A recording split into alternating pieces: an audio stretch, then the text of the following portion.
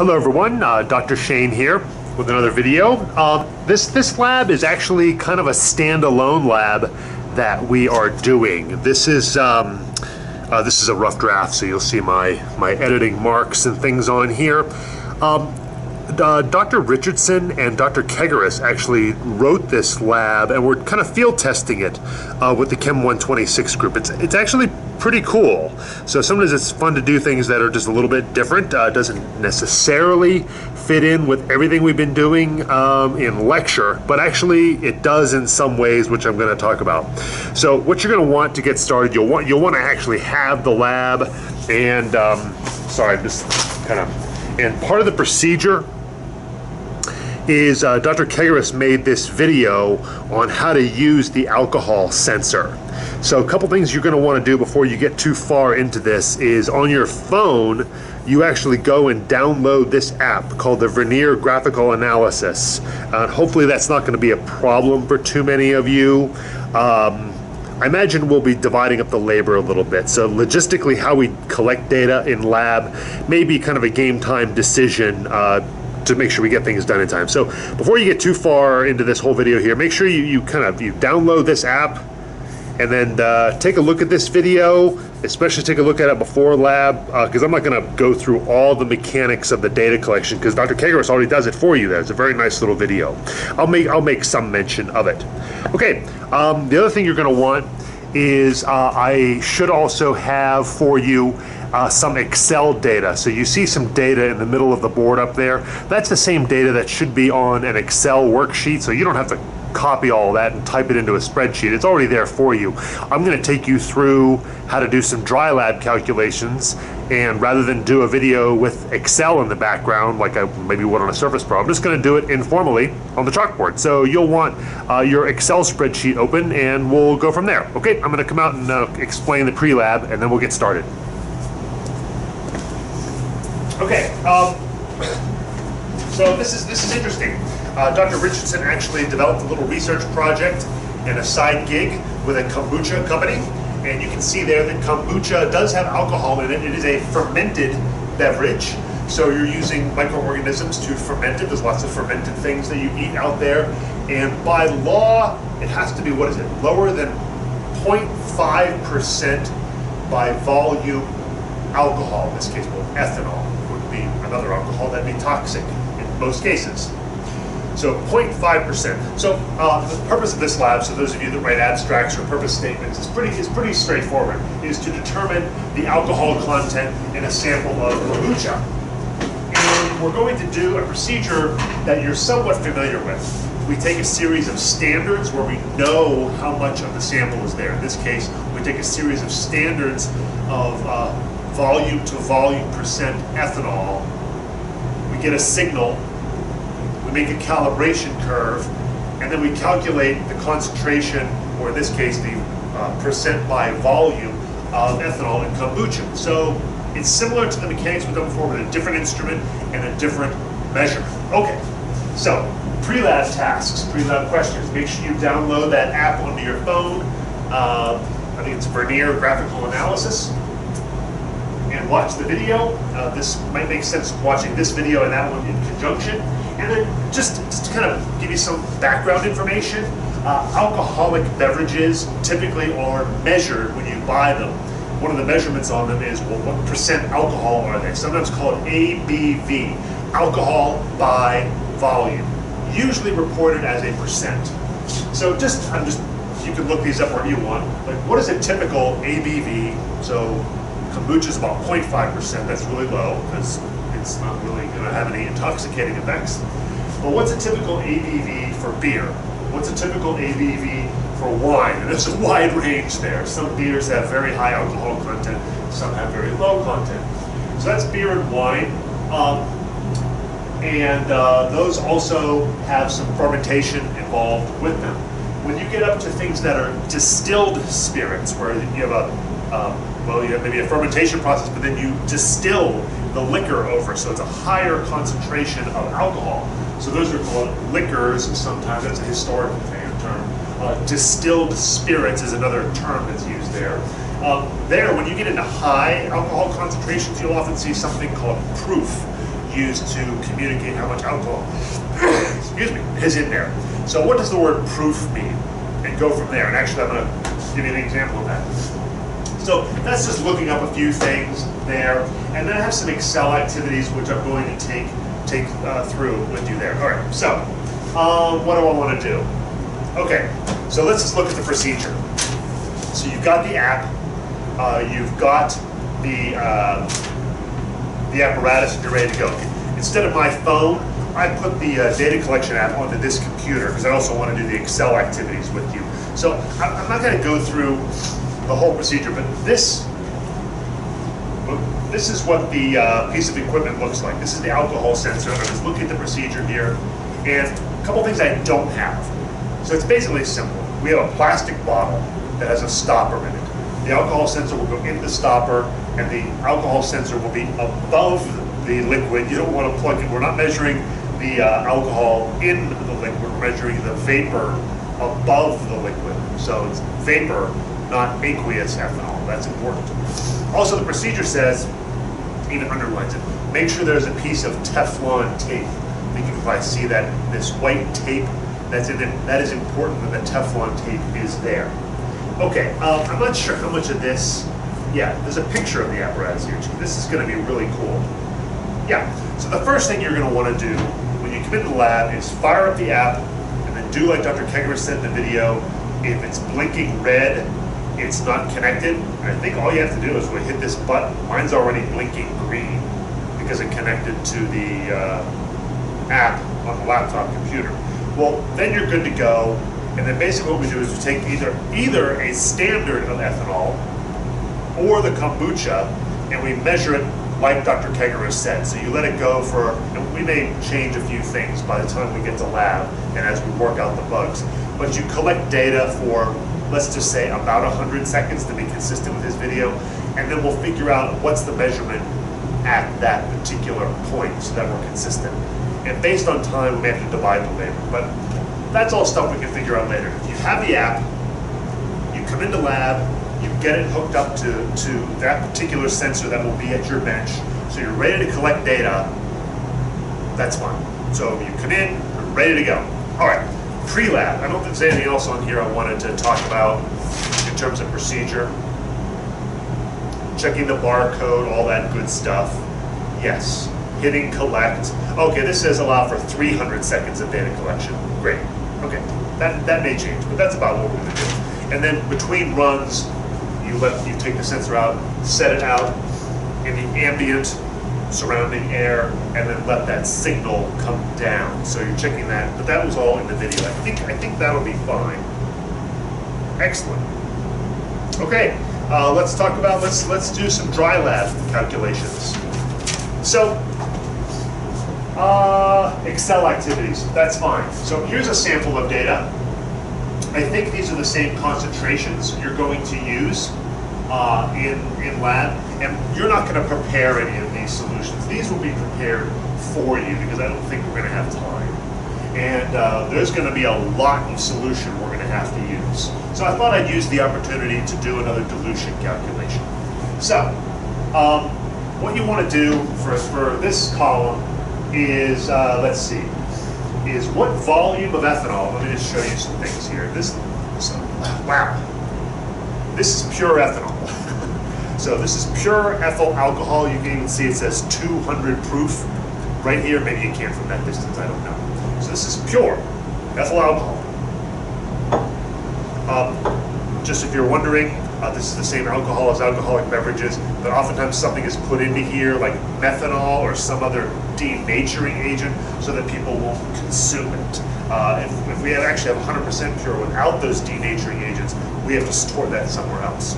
So for this solution preparation exercise, how much ethanol would you have to put into a 500 milliliter volumetric flask? So your V2 is going to be 500, actually this, you don't have to solve V2 here, is to get these percentages. So this is a volume to volume percent, not really V2. So you're going to take volume of ethanol, which is what you're solving for, over volume total.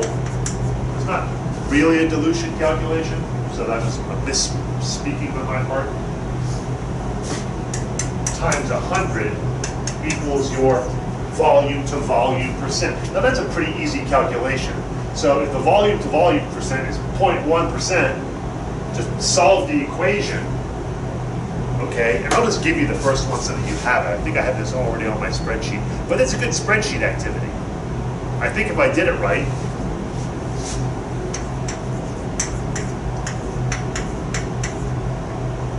you're only going to take half a milliliter. Is that right? I think that's right. If it's not right, just double check it. To get 0.1%, that's percent already, you're only going to need half a milliliter in 500. Okay, so double check that.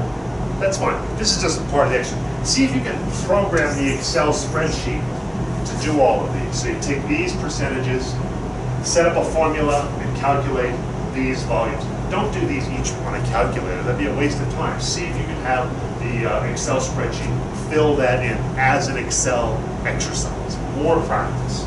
Okay. I want to get the chair here. So you'll see this later in the lab. Is you can make a graph of those data. That's fine. So that's what you should do. So when I say Excel activities, what do I mean? Well, make a graph. And call it, give it a good title like Kombucha Analysis or something like that. And you can do this while I'm talking on the video. You don't have to sit there and stare watching me do stuff. You can call up the Excel spreadsheet and just get to work. And let's see, we're going to put, how did I label this?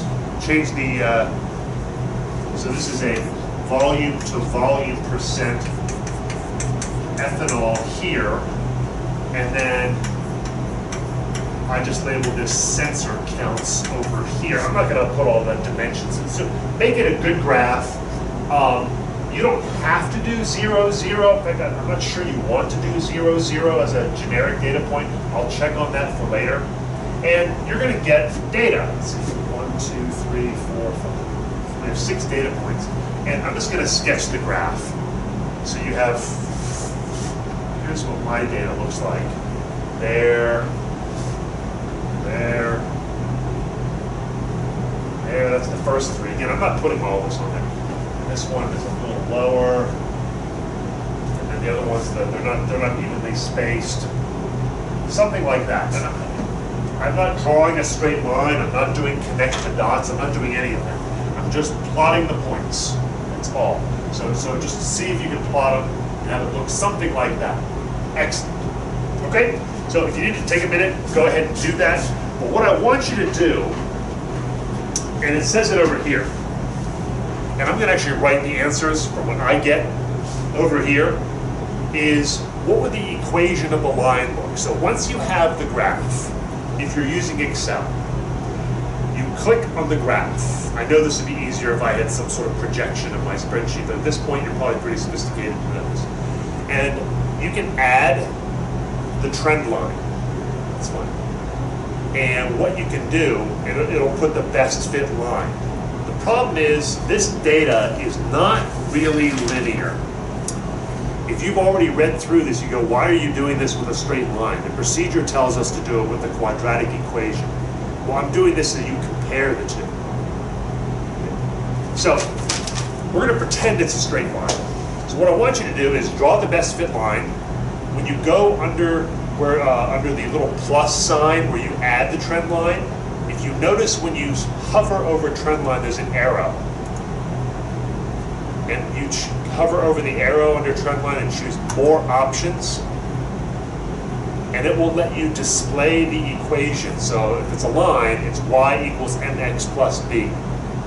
And well, actually you can display the r squared. It will give you both the equation and the r squared.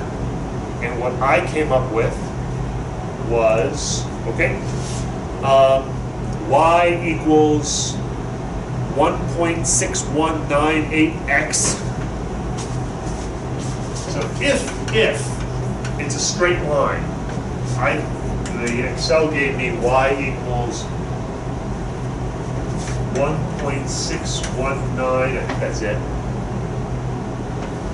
8, that's the slope, x minus, I didn't draw my graph very well, so the y-intercept is actually negative, minus 0.1832. And my R squared value, my correlation coefficient, was 0.9943. Okay, now again, this is not what you're going to do with the data in lab, but I'm just doing this for a computer exercise. So if this data were linear, and you came up with a y equals m, this is the equation you would get, and then you could do something like determine an unknown. And let's just pick an unknown sensor concentration. Let's say you put in your kombucha and you get a measurement of 0.155. So your kombucha gives you a reading of 0.155. Is that in the range? Yeah, it's in the range. Okay, well graphically you would find 0.155 go over and down. Mathematically, you would plug in, let's see, you would plug in 0.155 here, right? Because that's the y. And you'd solve for x. And that would tell you the percentage. So graphically or mathematically. And you can do that, okay? So you should do that. What would the concentration, excuse me, the percentage of ethanol in kombucha be, volume to volume percent, if the sensor was 0.155, assuming a linear relationship? But it's not a linear relationship, so I want to show you how to do something else. This is great. Excel, you can fit the data to lots of different mathematical functions. A line is just the most common. So if you go back to the plus sign next to the chart, go to trend line again, and click on the little arrow by trend line, okay? And go under more options. Okay, when you do that, linear, it'll give you all these different options. You can fit it to an exponential, you can fit it to a linear, you can fit it to a logarithmic. Well, what the procedure tells you to do is we want to fit this data to a quadratic equation. Now the quadratic equation is ax squared plus bx plus c. If you remember your quadratic equation, ax squared plus bx plus c, and then there's a way you solve for that. And then, well, which function is that? You want to choose polynomial, okay? And then you want to choose a second order polynomial. So you choose polynomial, choose second order, and you're good to go. And what I came up with, if you do that, I came up with, well, let's see. I'm going to detach this so I can read it easier.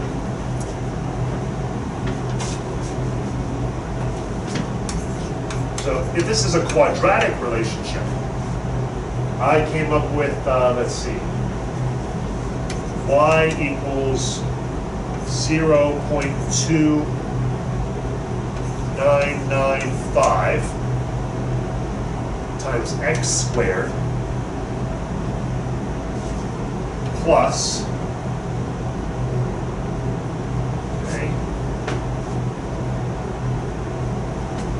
1.1438x minus 0.0793. So let me just read it off again. So y equals 0.2995x squared plus 1.1438x minus 0.0793. And actually, as an indicator that this is a better fit, the correlation coefficient is higher, 0.9986, which is higher than if it was a line. It's for this data is actually pretty linear, but we're going to do something better and use this quadratic equation. Okay, so, yeah, sorry, this kind of, Yep. And you're going to do this as you're calculating, but let's see if you can figure this out. So, if you want to take your signal, how would you figure this out? How would you solve the quadratic equation for that? Well, I'm going to kind of leave that up to you. Is go back and see if you can figure out how would we solve this equation for x using the quadratic formula. And you may have to look up the formula for how to do that. And you can come to office hours, or you may talk about this in the lab. So what I'm doing here is I'm actually looking at your calculation section. And calculation number 1 is produce a plot, fit the quadratic equation using the example below, get the r squared, use the detector response of the kombucha, in this case a dry lab calculation would be 0.115, determine, okay, you will have to solve the quadratic equation. Nice. And then what's the last calculation?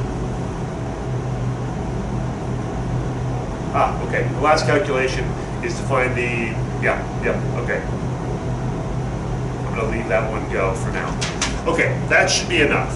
If you come into lab with your app ready to go, you've taken a stab at how you would solve the quadratic equation. By the way, these two answers should be similar, shouldn't they? Because if you get 0.115 as your signal, and you go over and down, well, that's okay. And then for this one, well, they should be about the same, shouldn't they? So you should get about the same value for x for both of these equations. So try it both ways. If you're struggling with the quadratic equation, go and see your instructor, and maybe they'll go through that with you. But that's something you should try on your own, is solving the quadratic equation to get this one. And that's where we'll leave the video. So it's a good lab. We'll see how it goes. Sorry for my little stumbling video here, but this is the first time we've ever done this lab, so I'm kind of excited to see how it goes. All right, we'll see you in lab.